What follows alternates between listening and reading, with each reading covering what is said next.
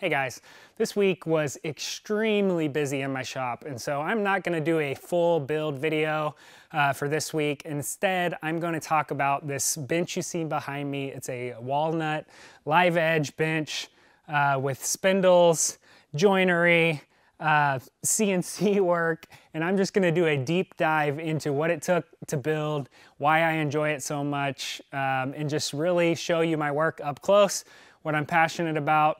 You may see some things that furniture makers notice and no one else will ever notice, but that's part of what I enjoy about what I do. And so I hope you enjoy this video. Let's take a look. One of the first things you're going to notice about this bench is that it's based off of a classic shaker bench. I have adapted that and used a live edge slab that I had and thought that that would be a really fun addition to keep it as natural and clean as possible. To change some of the rusticness that a live edge slab can have, I actually took and beveled all the way around the profile.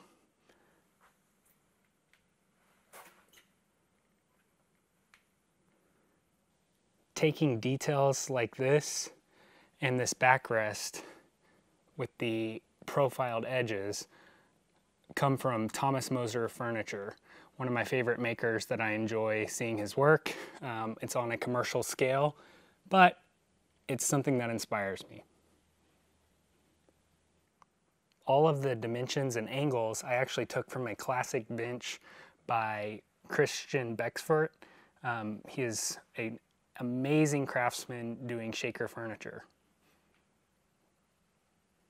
All of these spindles that you see, I turned individually.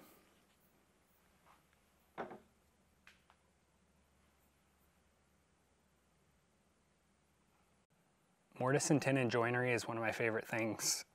This particular one goes all the way through the piece and is wedged for a tight fit. One of my favorite pieces is this scooped seat. The ruler is helping to illustrate the curve. All of that was actually accomplished on my CNC machine.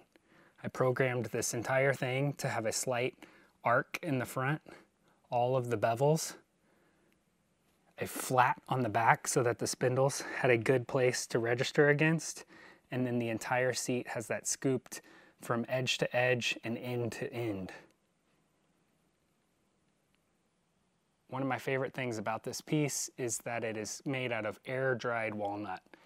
The color variation is absolutely incredible. The splayed legs and the back all are at an angle that supports the body's natural movement, and I love that. As I mentioned, I turned all the spindles on the lathe. I also turned all the legs to have a tapered appearance.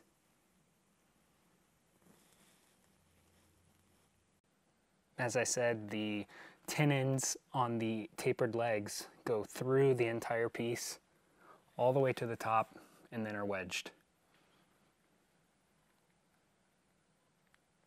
You can see the under bevel here on the natural edge. One of my favorite things about this piece is the finish. This is actually done with Osmo wood wax finish. It's extra thin. It penetrates the wood super deeply. The amber tone is great for most woods, and it shows every bit of the grain. It's not a film forming finish, so the feel of it is incredible. It doesn't look cheap. It's one of the best parts. Because this is a floor finish, it's extremely durable, and you can see the sheen there at the bottom of the can. A nice satin sheen. One of the most challenging parts of the build was actually getting all of the spindles to go into place. This was a two-person job, and we literally fought hard to get every one of these in all at the same time and glued and cleaned up. All the details on this piece make it one of my favorites. The angles, all the overhangs, the hand-turned spindles, the finish, the live edge, walnut.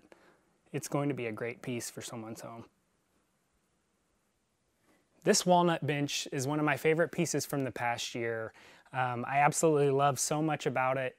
All the angles, all the lines that you see, the curved portions of the bench, the color contrast between the live edge sapwood and the heartwood that's beautiful and air-dried walnut, the wedged mortise and tenons that have the maple wedges give it contrast, the exposed joinery, the small delicate little spindles that all had to be precisely fit into the base and the backrest, that all actually allows for you to be able to lean back on this thing and it flexes.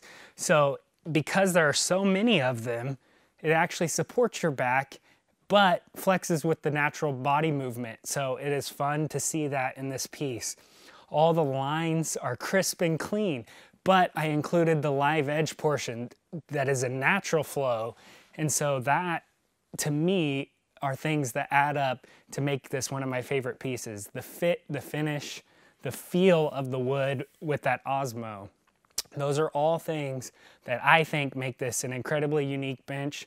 I really hope you enjoyed the video. I hope you enjoyed seeing my work up close and in person as much as you possibly can online. So I appreciate you taking the time to watch the video. I hope you subscribe and keep following along with what I do. Every week I'm gonna post something. So maybe next week we'll get a build video done. But for now, I'm showing you finished work.